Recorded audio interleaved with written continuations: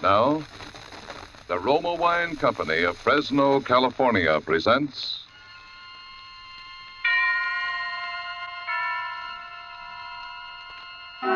Suspense.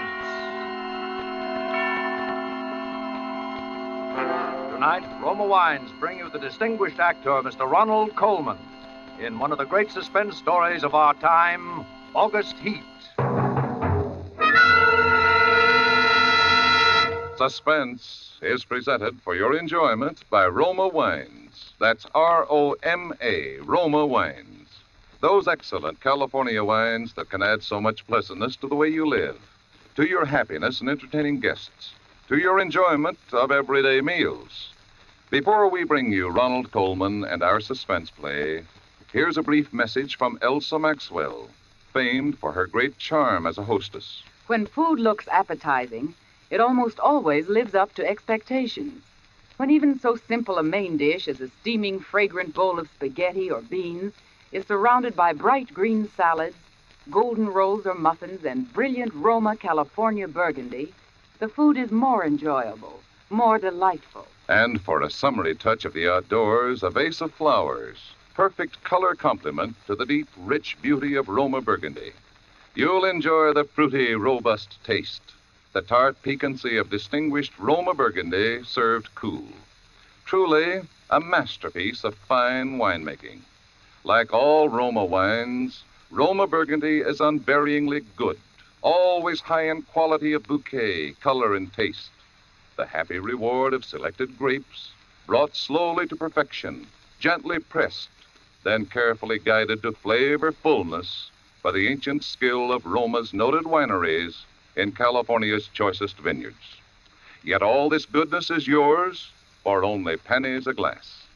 Remember, more Americans enjoy Roma than any other wine. R-O-M-A, Roma Wines.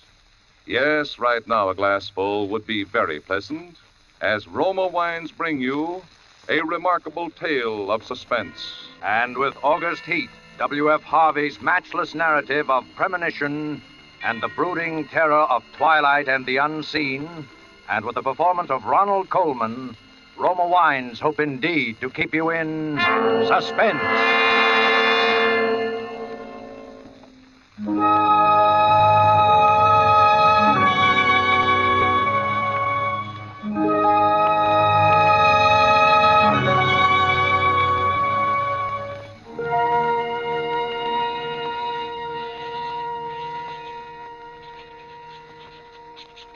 Peniston Road, Clapham, August the 20th, 1945.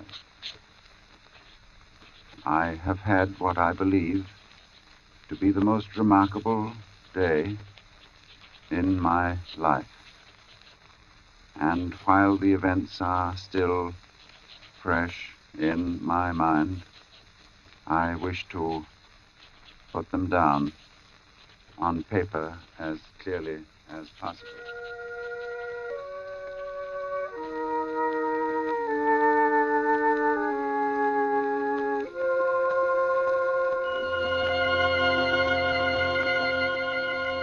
Let me say at the outset that my name is James Clarence Withencroft.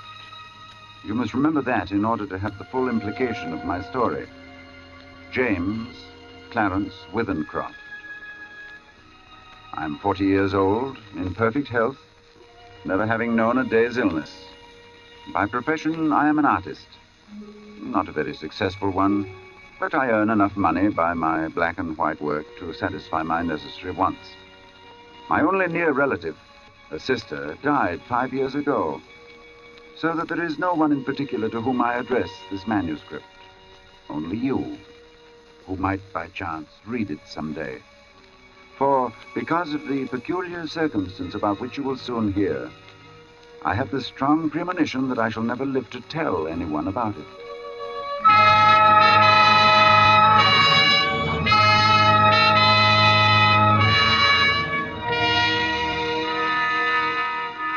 I breakfasted this morning at 9 at the usual time.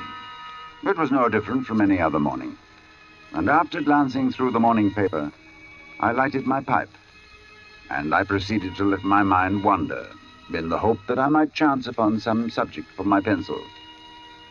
The room, though door and window were open, was oppressively hot.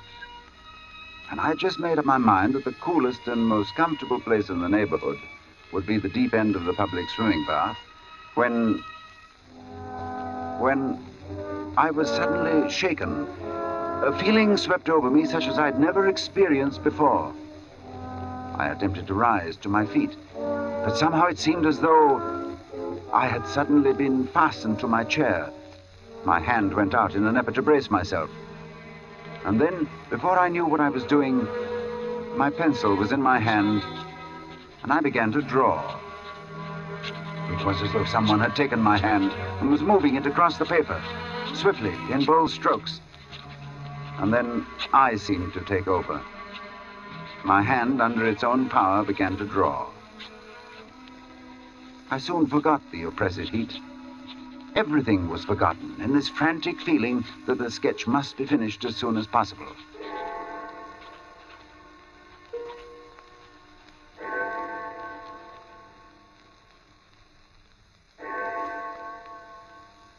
I had no idea how long I worked until I heard the clock of St. Jude's in the distance.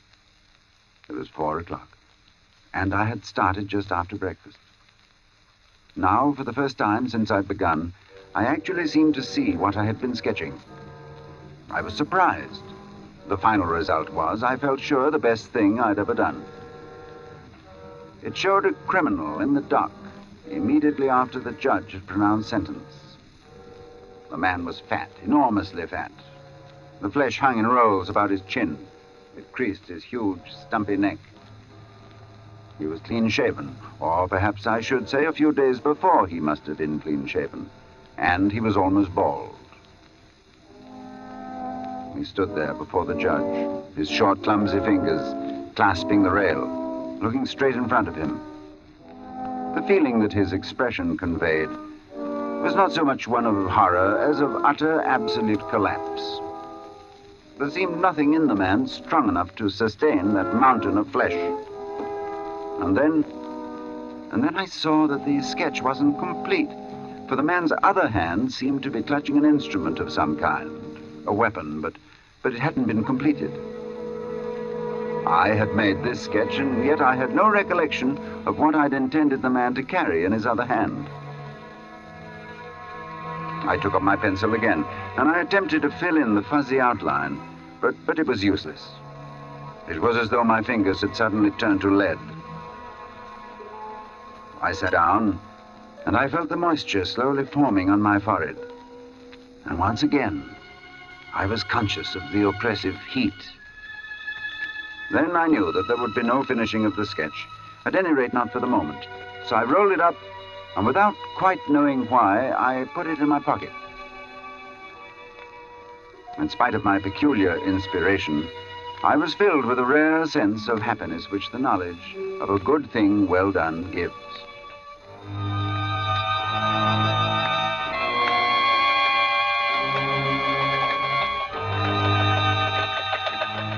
I believe that I set out with the idea of calling upon Trenton, for I remember walking along Lytton Street and turning to the right along Gilchrist Road, at the bottom of the hill where the men are at work on the new tram line. From there onwards, I have only the vaguest recollection of where I went. Through parks, along crowded streets, always conscious of the awful heat that came up from the dusty asphalt pavement in a suffocating wave.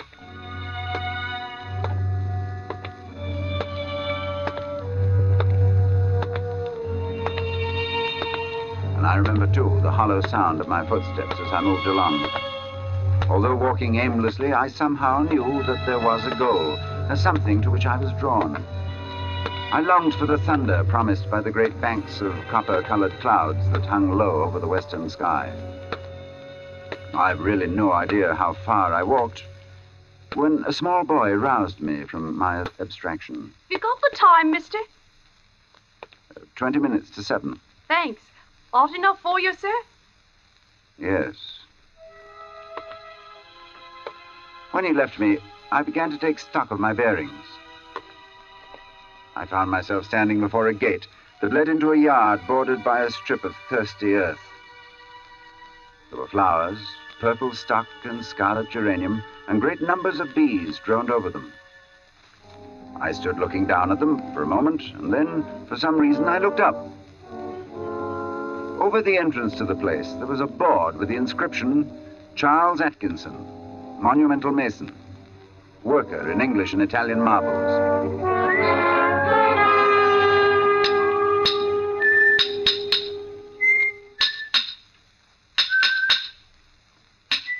From the yard itself came a cheery whistle, the noise of hammer blows and the cold sound of steel meeting stone.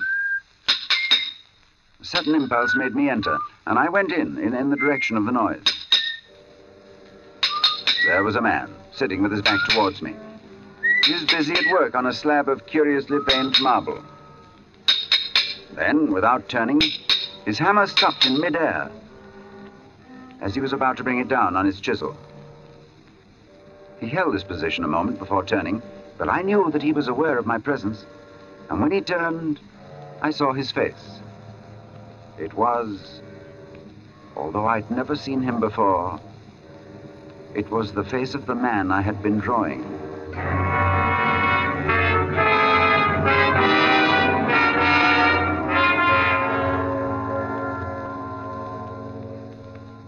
Yes, it was the face of the man whose sketch was in my pocket. He sat there on his low stool, huge and elephantine, the sweat pouring from his scalp, not speaking. Then he took a red silk handkerchief and he mopped his brow. Although this face that looked up at me was the same as my sketch, the expression was absolutely different. Suddenly the puzzled expression left his face, and he smiled, as if we were old friends. And he walked over and he took my hand. Good day, sir. Good day. I'm sorry to intrude. Not at all. Everything is so hot and glary outside. This is like an oasis in the wilderness. I don't know about an oasis, but it certainly is hot. Whew. Take a seat, sir.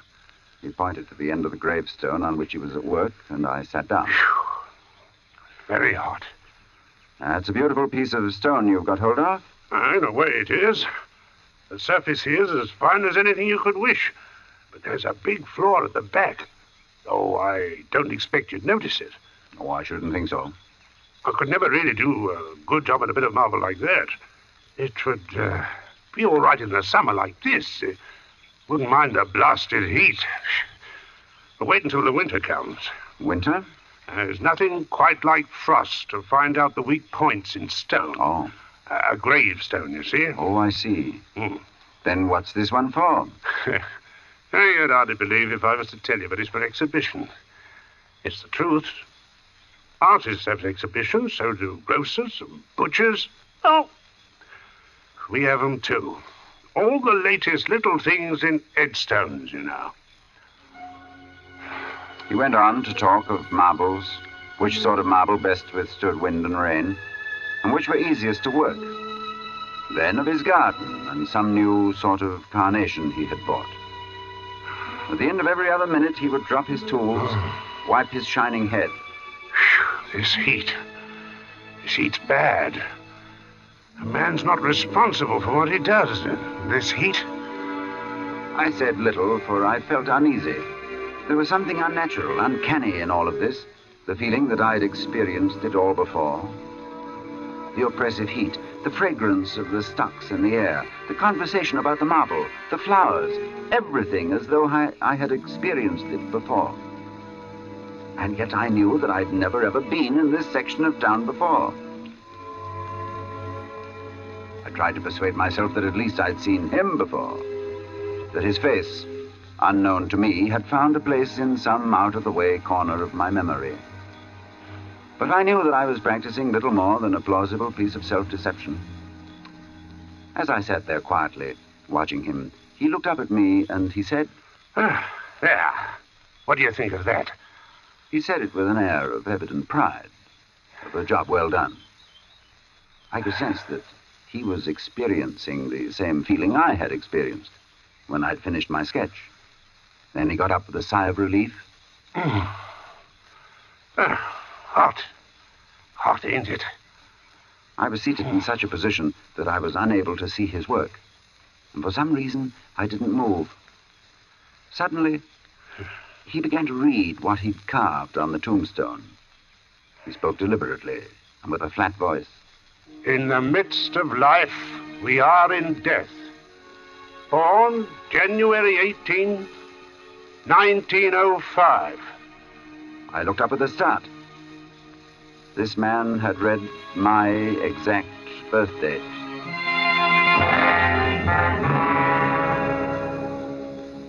He passed away very suddenly on August 20th, 1945. That's today. We usually use the present date on these exhibition stones. Do you usually put a name on them, too? Yes. Sacred to the memory of James Clarence Withencroft.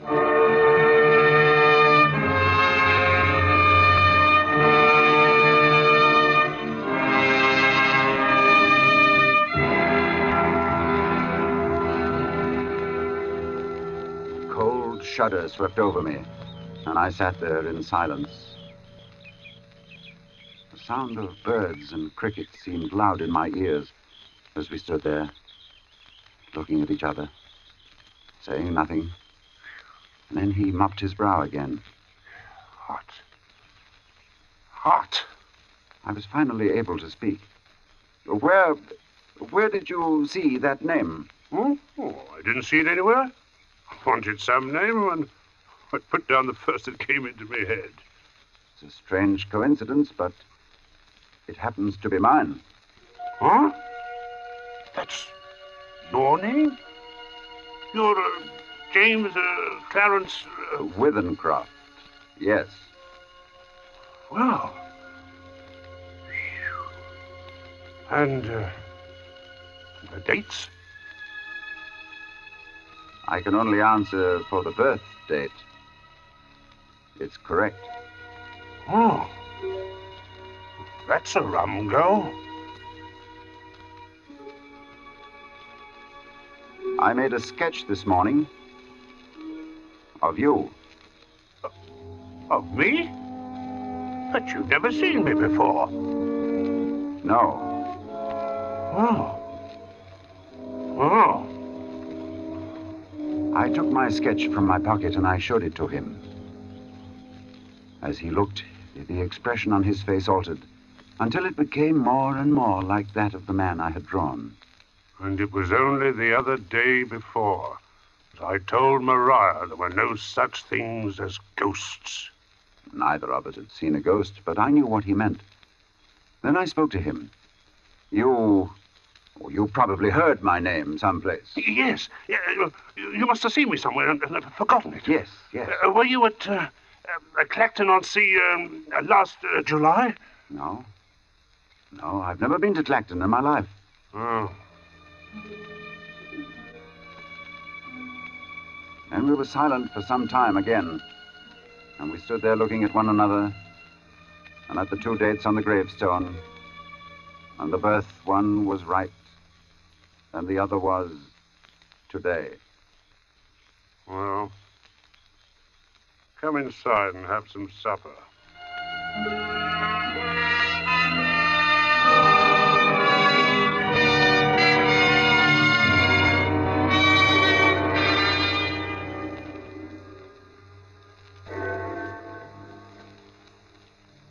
His wife was a strange little woman who was pallid with the look of those who live their lives indoors. Her husband introduced me as a friend of his who was an artist, and he informed her that I was staying to supper.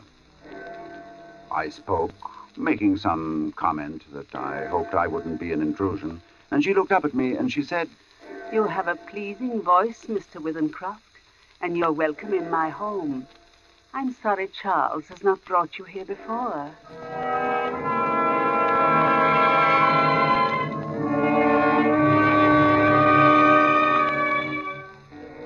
Very little was said during the meal, and after the sardines and watercress had been removed, She walked over to a cupboard, and she took down a thin black book.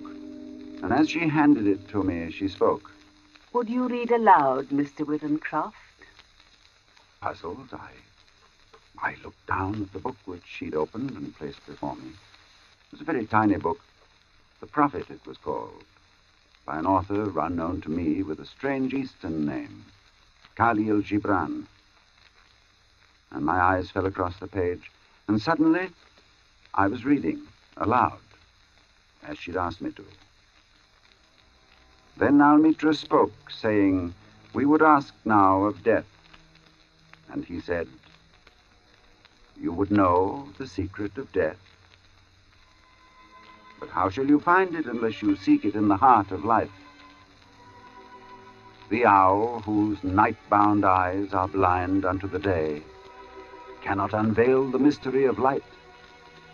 If you would indeed behold the spirit of death, open your heart wide unto the body of life. For life and death are one, even as the river and the sea are one.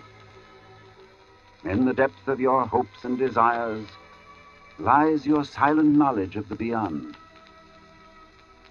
And like seeds dreaming beneath the snow, your heart dreams of spring. Trust the dreams, for in them is hidden the gate to eternity. Your fear of death is but the trembling of the shepherd when he stands before the king whose hand is to be laid upon him in honor. Is the shepherd not joyful beneath his trembling, that he shall wear the mark of the king? Yet is he not more mindful of his trembling. For what is it to die but to stand naked in the wind and to melt into the sun? And what is it to cease breathing but to free the breath from its restless tides, that it may rise and expand and seek God unencumbered? Only when you drink from the river of silence shall you indeed sing. And when you have reached the mountain top, then you shall begin to climb. And when the earth shall claim your limbs, then shall you truly dance.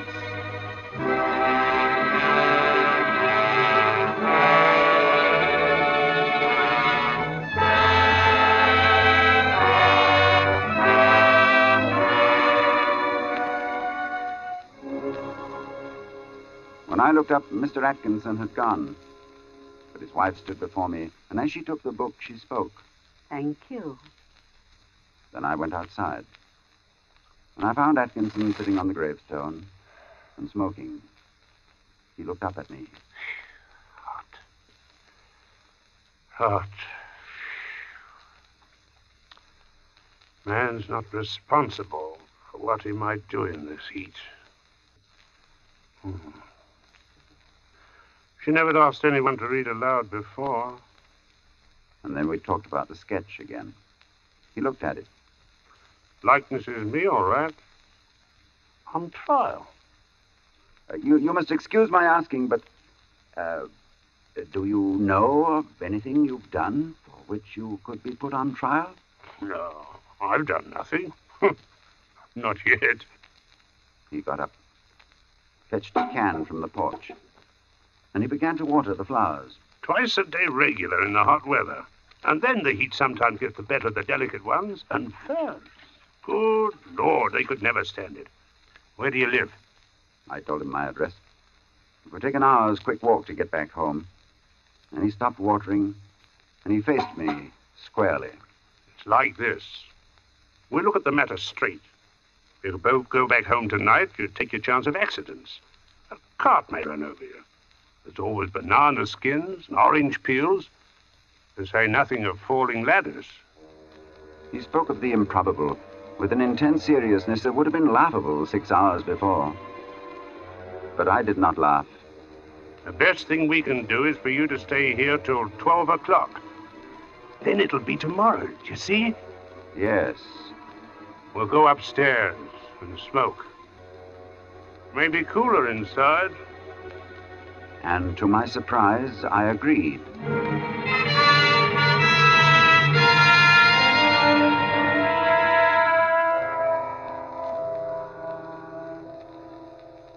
We are sitting in a long, low room beneath the eaves. Atkinson has sent his wife to bed. He himself is busy sharpening some tools at a little oilstone, smoking one of my cigars the while. And as I look at my sketch before me, I suddenly see the fuzzy outline of what the man in the picture holds in his hands. While I had not been able to sketch it before, I am able to do so now. It is a chisel, and it is stained with dark liquid. The sketch is completed now. The air seems charged with thunder, and I hear it in the distance. It is ominous, but it carries the hope of rain. Perhaps this damnable heat will be broken soon, and the day will soon be over. It is close to 12. I'm writing this at a shaky table before the open window. The leg is cracked, and Atkinson, who seems a handy man with his tools, is going to mend it as soon as he has finished putting an edge on his chisel. There. It is 12. The day is over, and I shall be going home. But the heat is stifling.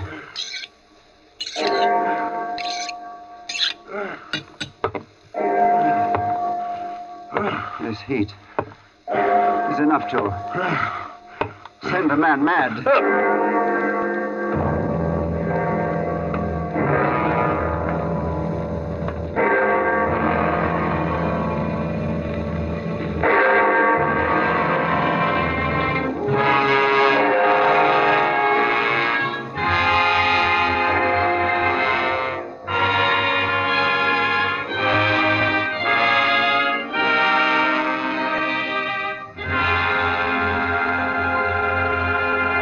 And so closes August Heat, in which Roma Wines have brought you Ronald Colman as star of tonight's study in Suspense. Suspense is produced, edited, and directed by William Spear. Music for August Heat was composed by Lucien Morawick and conducted by Lud Gluskin. Dennis Hoy appeared as Atkinson. This is Truman Bradley with a word for Roma Wines, the sponsor of Suspense. America's famed authority on hospitality, Elsa Maxwell, recently made this suggestion for gracious entertainment. Your friends will respect your good taste when you serve delightful Roma California Tokay, enjoyable at any time, with coffee or dessert, with nuts and fruit. I suggest serving Roma Tokay cool. A most timely suggestion from Miss Maxwell. You'll find flame bright Roma Tokay velvety smooth, moderately sweet, light, yet delightfully rich in color. And you'll find Roma wines always delicious, of unvarying fine quality and goodness. June is the month of weddings, and the most distinguished way to face the June bride is by serving Roma California champagne. Its gold and sparkle and delicious, delightful dryness tell you that here is a truly fine champagne, Roma champagne. Next time you plan for a special occasion, add this sparkling touch of perfection, good Roma champagne. Next Thursday, you will hear John Payne and Frank McHugh as stars of Suspense. Presented by Roma Wines, R-O-M-A, made in California for enjoyment throughout the world. This is CBS, the Columbia Broadcasting System.